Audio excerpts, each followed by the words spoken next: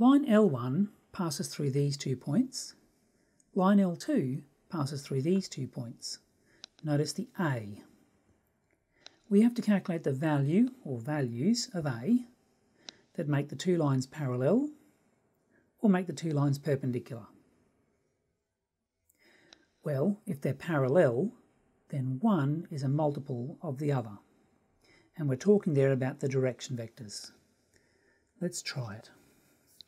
Normally I would call my direction vectors A and B. Here I'm going to call them B and C. And the reason I'm going to call them B and C is because I've got an A in here. So I'm going to try and avoid confusion.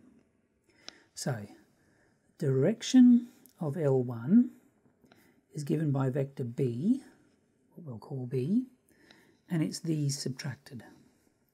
It's 4 minus 1, 3 minus negative 2, negative 2 minus 4.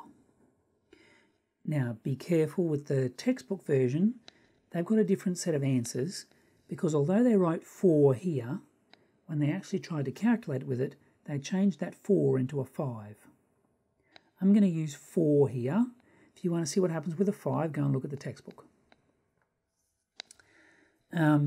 This vector is 3, 3 plus 2 is 5, and negative 2 take 4 is negative 6. And the direction of L2, we're going to call C, is this point minus this one. A minus 3, negative 2 take away 8, 10 take away negative 2, which is A minus 3 can't change, negative 2 take 8 is negative 10, and 10 plus 2 is 12. Okay, if they're parallel, then one is a multiple of the other. So, if parallel, C must be some constant times B. If we work with each component, this way, each component, then I should be able to work out a value for K. I'll get 3 different equations. First, let's look at the X coordinate. A minus 3 is K times 3, which is 3K. This doesn't help me yet. I don't yet know what K is. So, let's look at the other coordinates. Negative 10 is 5K. K times this one. That's good, I can find a value for K. And the third one, make sure it's the same. 12 is negative 6K. Now both of these will give me the same value for K, negative 2. And that's good. If I plug that value for K in here, I'm going to get A minus 3, 3 times negative 2, may as well write it. A minus 3 is negative 6. A is negative 6 plus 3. A must be negative 3. Notice there was no possibility for A to be anything else here. Although the question asked for value or values, there's actually only one value that can work.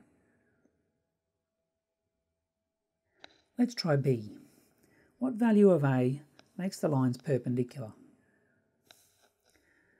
Well, if they're perpendicular, then the dot product of these two vectors must be 0.